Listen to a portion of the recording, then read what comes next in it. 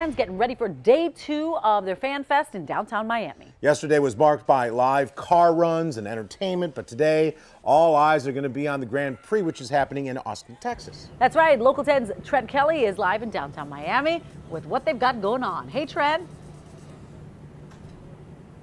Hey there, Nikki and Todd. Yeah, a heck of a lot going on here in downtown Miami. First, though, let me start with this. Check this thing out. How many times do you get to stand next to a car like this? This thing, believe it or not, Nikki and Todd, it can easily reach speeds of up to 200 miles an hour and then some. And it's just one of the handful of Formula One race cars out here at Bayfront Park. They're all out here for the big F1 Fan Fest going on this weekend. The event officially kicking off yesterday with a live car run right here along Biscayne Boulevard. There were also several giveaways along with music, food, and even some F1 inspired art for sale. Miami now becomes just the 5th city in the world to host one of these F1 Fan Fests, and it comes at a time when the city is currently in talks to host a Grand Prix race right here in the streets of downtown Miami. Now, officials believe an event like that would help to draw in more visitors and generate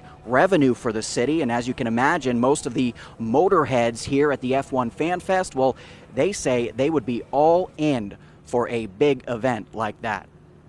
We like all racing events, really. We've been able to travel, different parts of the country, in Canada, see different racing events, so we're really excited about maybe having one here in Miami. The atmosphere is fantastic. I'm a true Formula One fan, and it's about time Miami has got it together.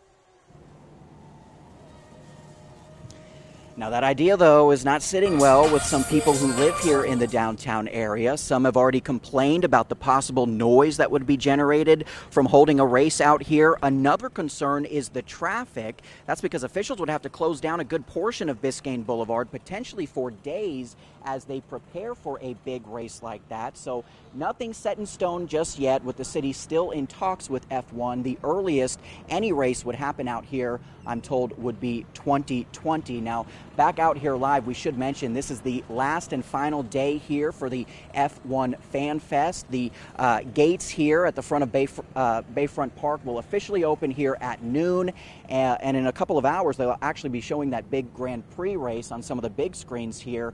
That starts at 2 p.m. So a lot to check out here at Bayfront Park before the doors officially close tonight at 7.